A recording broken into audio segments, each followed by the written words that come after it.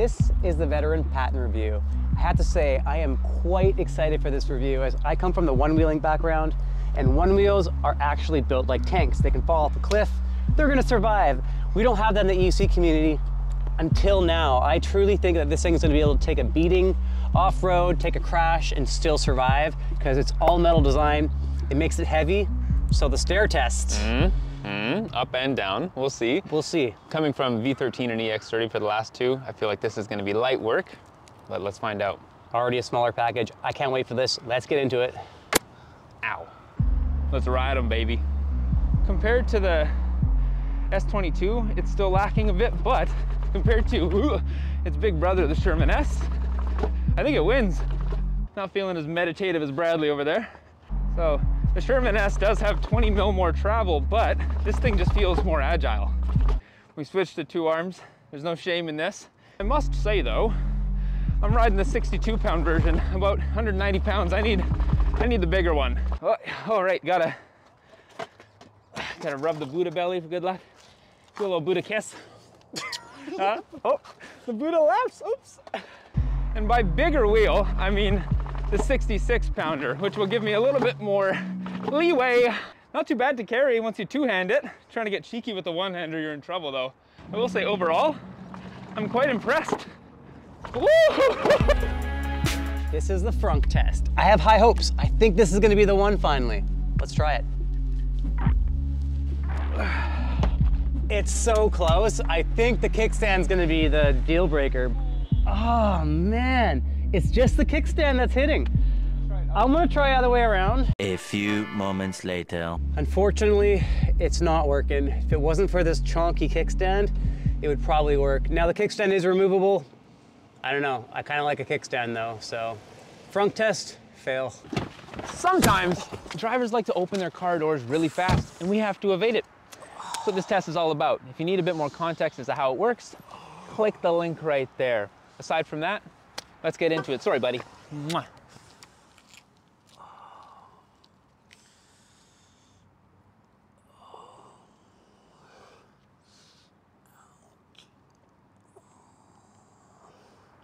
Are you okay, bro? Are you okay? Let me see. It's okay. It's all right. There's gonna be a goose egg there. Bradley's gonna hold the phone to get the speed, so he knows exactly what it is when I pass in. You have to run with me a bit to keep the connection. 35.2! Oh, you were 36!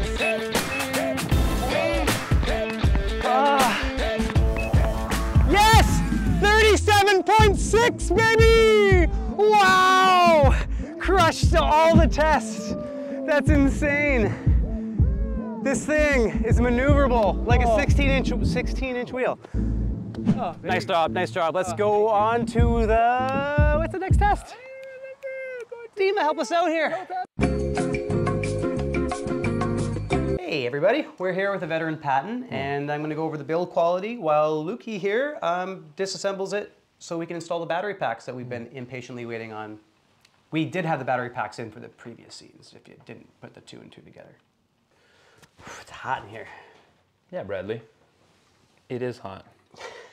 All right, so this thing is really impressive. It's all metal design. I think it might be a first for a wheel to be almost completely made out of metal. People are saying this is made out of cast iron.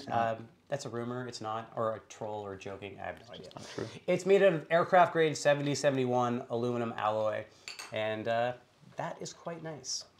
The Fast A suspension is the same as the Sherman-S, but it does have 20 millimeters of less travel because of the smaller size. So if you're a heavier rider, you're going to be doing big drops and jumps, I would go to the 66-pound suspension instead of the 62, just because it has a little bit less travel. These handlebars are quite nice. They really protect most of the wheel. Same with this jump bar, which is removable, and the kickstand, which is extremely sturdy. Not to mention the pedals. They're quite nice. They're very, very grippy. They do have this teeth system here that we're not sure if they'll last in the long run. And yeah, it's quite impressive. It doesn't come with pads. You can buy Sherman's or Veteran's own pads, but we are including a set of these foam ones. They're actually quite nice. They work well with the jump pad, and those are coming with any purchase that's made on our website. The trolley handle on this thing, pretty decent. It's sturdy. It's not all awkward like the Begode RS is, considering it's at the back of the wheel, so still balanced. Now the battery pack, this is what makes this thing special, because Veteran has never done more than 100 volts. This is a 126 volt using Samsung 50E battery cells. The only downside is they haven't followed InMotion suit or Kingsong suit and added smart BMS to this, so you can't monitor the individual battery cells. It's not a deal breaker, but you know, better than nothing. This 3,000 watt motor will deliver a ton of power. You can go up to 70 kilometers an hour. What the heck are you? Okay, first of all, you're naked, but second of all, we're about to do the coffee test. Why are you drinking an energy drink when we're about to do the coffee test? Innovation takes caffeination, man. Come on, this is gonna be hard work. Have you seen the coffee Cradler? Flashback. Aaron. Okay, you know how I'm building the coffee cradle system for the coffee test? Yeah. I need your help, man. I have 20 things to do for this montage. If you can just collect for me the highest quality materials we have in the shop, lightweight, strong, I'm talking carbon fiber, magnesium, titanium, graphene, whatever we have, bring it to my desk. That'd be great. Thank you so much. Thank you.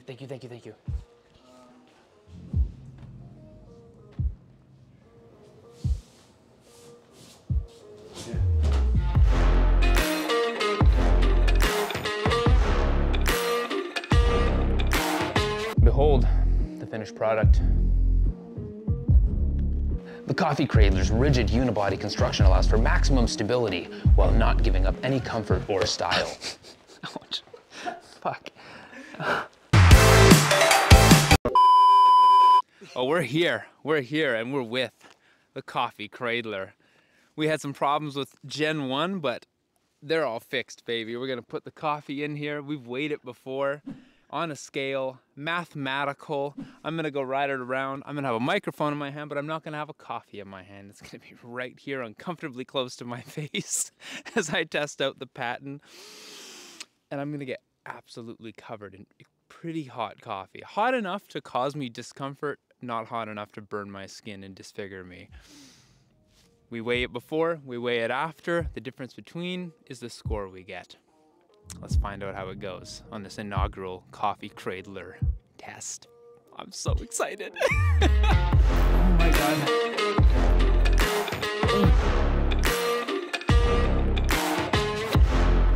Oh, coffee test. Coffee test.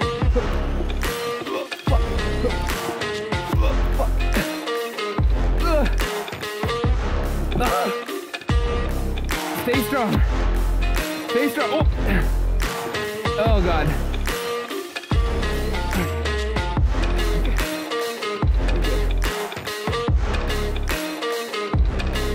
Whoa. Woo. Whoa.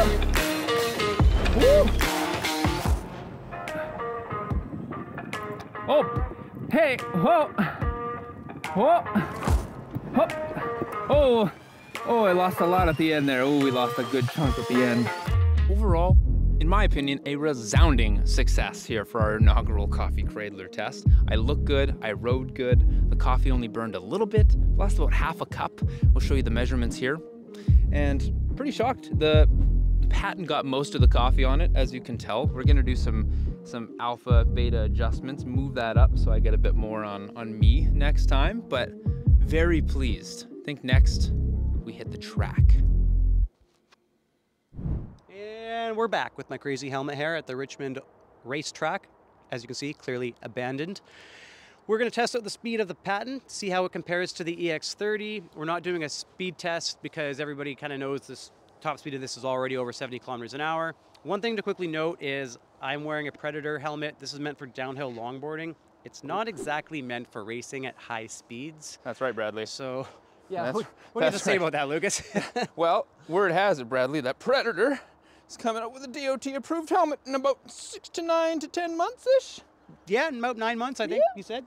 It'll be a little bit thicker than this one, of course, but we'll have that Predator helmet that everybody loves in a more safe format for racing and going high speeds. Which you should, of course, always wear if you're planning to race. And speaking of high speeds, let's take this thing on the track. Okay, you know we do the 3, 2, 1 normally? Toot, toot, toot. Yeah. We've been singing Backstreet Boys all day. Yeah. Let's do On Rock Your Body. Okay. Yeah. All right. Everybody, yeah, yeah. Rock your body, yeah, yeah.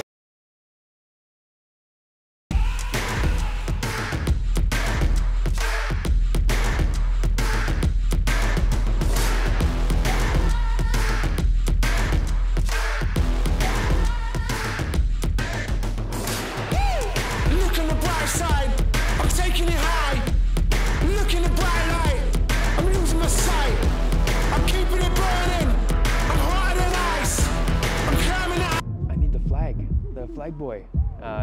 Do we have the flags? No.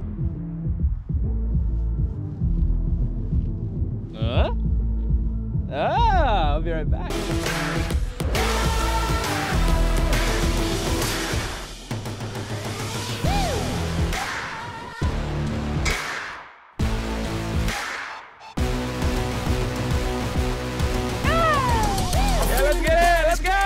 What the fuck, Lukas? Why are you always naked? It just happens, man. All right.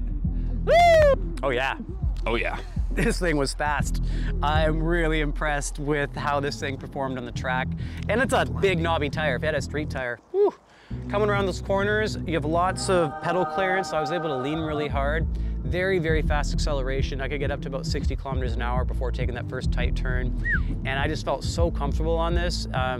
More comfortable than any wheel I've taken on the track so far.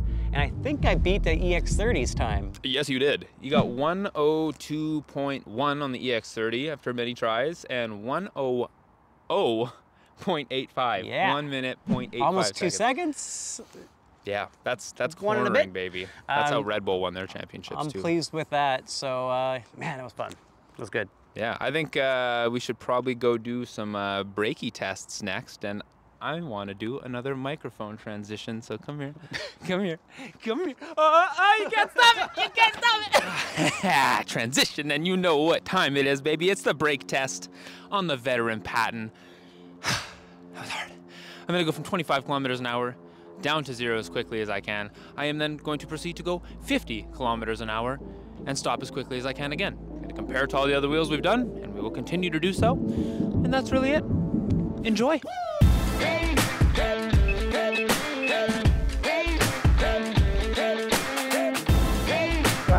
That's about it.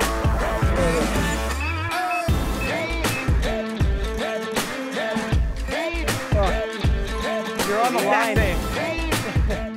Damn, that was impressive. You beat the freaking EX30. Yes, sir. I honestly am pretty surprised. I'm a big wheel boy. I feel way more confident on them. I'm also a big pad boy. And these are eevee's pads that are actually coming included with every Patton that you purchase. You wouldn't think a 16-inch wheel would brake that well, but it really did perform well. Yeah. When we were on the hills the other day too, when I'm coming down the super steep hill, Yep. I did on that hill on the EX30 and the V13, and they both felt really confident braking. Yeah. This thing just as confident, so I was really impressed with the brakes on this. Speaking of steep hills, yes. You're thinking the same thing. Let's go. Let's go do Cardiac Hill and test the Overheat.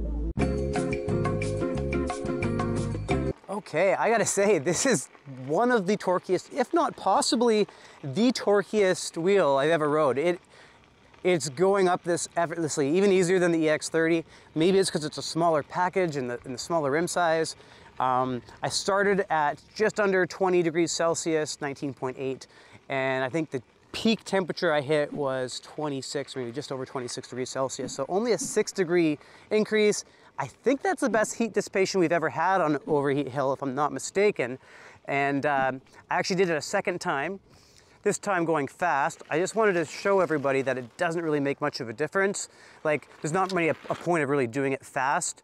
The second time doing it fast, I was at about 24 degrees Celsius at peak, starting at 20. So it was a 4-degree increase instead of a 2. So it's much harder on the motor to go slower. So we're gonna continue to do the Cardiac Hill test going slower.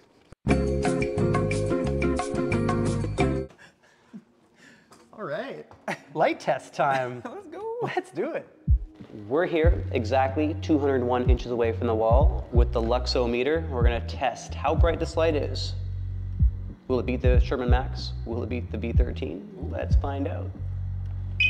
How bright is this light? All right, so we're at 535 lux. I'm not getting blinded either. You can also adjust the height, which is kind of nice, and the spread is pretty decent. About 50 inches, just over 4 feet, so not bad at all. It's not as good as the Sherman Max, brightness-wise, not good as the V13, of course, but it's better than the EX30. It's a decent light. It'll get you around it in the dark. Dipped in diamonds so that you find it appealing. Time for dealing, despite y'all dealing. Ooh, baby! The Patton. Can I talk about the range test first? Get it. So yeah, I could get 70 kilometers an hour at full battery, But when I was down to about 70%, I was getting beeps at 65 kilometers an hour. And that kind of concerned me, thinking it was going to deteriorate a lot more after that. But it didn't really. At 50%, I was beeping at 56 kilometers an hour. At 10 to 30%, I was beeping around 51 to 53 kilometers an hour. And then once I hit below 10% battery, that's when it finally dropped to about 30 to 35 kilometers an hour. I was getting beeps. But at 11, 12%, I was still 150%. So it really just dropped at about 10% battery. And I went a total of 65 kilometers. And it was freaking cold today. It was 7 degrees Celsius, very, very windy. So that, if you were under normal riding temperatures and normal riding conditions, I would expect to get at least 15% more battery. So expect this wheel to get around 75 kilometers per charge. And I'm 180 pounds with gear, to give you an idea. And I was riding pretty quick, anywhere between 30 to 65 kilometers an hour. But majority, I think my average riding speed was 33 kilometers. So with some quick accelerations. yes, it was. He's not trying to preserve battery. It's an important thing. Yeah, I'm riding it like I want to have fun with the wheel and ride as hard as I can, essentially. Yes. I gotta say, the tire profile, it's so nice and rounded, and I really like how it leans into turns, and I think that's why I did so well in the speed test, the track test, because it just turns so nice, so nimble, but yet still so stable. And the torque that you have under your feet, it's so effortless. And I'm saying this, and I mean it, I'm pretty sure this is the torquiest wheel I've ever rode. And it's like the EX30 was already like next level, but because this is a 12-inch rim and it's a smaller wheel, it's so effortless to accelerate. So I think hands down, torquiest wheel. I mean, it performed really well in Overheat. And I would say if I could only buy one wheel, and I could only own one wheel, this would be it. And as long as you don't need a wheel with like long range, if you want to go 100 kilometers plus, get the Sherman-S. But if you don't need that, and you don't need to be cruising over 60 kilometers an hour the whole time, or 70 kilometers an hour, and you're okay with cruising around 55, 50 around for the whole battery. Save a little bit of scratch. Yeah, it's this is the wheel, and it's my new favorite. It's gonna say that it is. And I rode the S22 Pro today just to make sure, and it's my new favorite. Can you guys guess which one I'm still partial to? Quick, chime in. Also love it. Still S22 for my specific needs. Slightly edges it, but I'm right behind you, man. I'm right behind you. You notice how easy it is to ride? Like it was. Remember us on the trails? My Lanta, it's one of the easiest wheels to ride. You've never seen me ride trails like that. Like I was hitting all the big stuff I could find. Bro was ripping. And if you're like going slow and there's a big stump there, and you're going too slow, and no other wheel would make it, but this thing, it'll go from 0 to enough power to get up anything. Yeah. I was climbing stumps and it was just glorious. I thought these were going to be quite uncomfortable. I remember leaving and being like, shnikes, we forgot to put some padding under this. That's gonna hurt all day. Didn't even notice it. And I'm a locked-in pad maxi, and Bradley's quite opposite. And I thought like, just with our kind of pads that come for free with the purchase of any pad from eevees, but they're quite grippy on jeans. Plus this hooking my toe in, I'd still would like a pair of Grizzlies pads on Grizzlies on it, but I wasn't left desiring it over and over. You know what I mean? It was enough for sure. Couple other little things. Kickstand. I think it's the best kickstand of it all. Any we haven't poke tested it yet. Poke test it would have been as we were talking about it. Yes, of course. Post-production. Thank you, Dima. Yeah.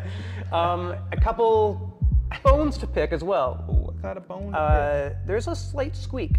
Now, if you watched our ASMR video, some of you commented, there's a squeaky sound when you... And I thought we couldn't really replicate it in the store, but once I took it for a ride, when you're at speed,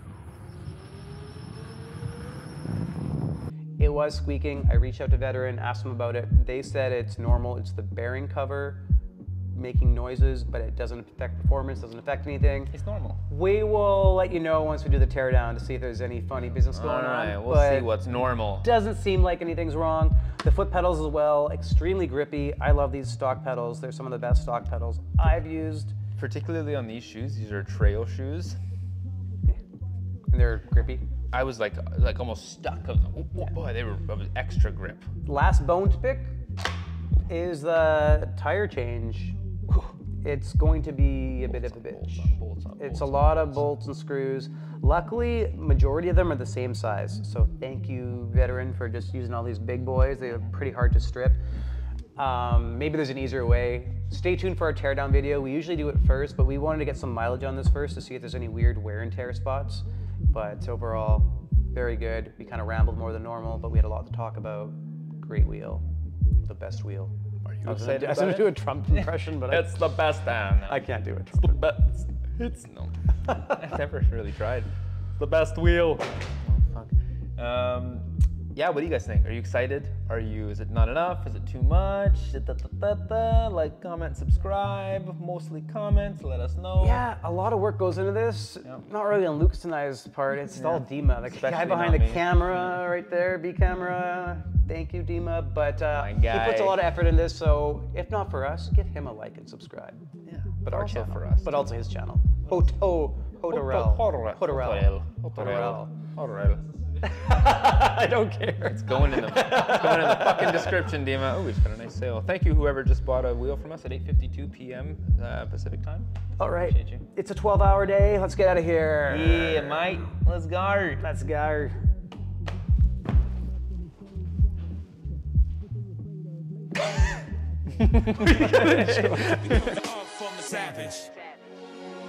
We are the savages. We are the savages. Savage. The savage. We are the savages. The savages. The savages. We are the savages.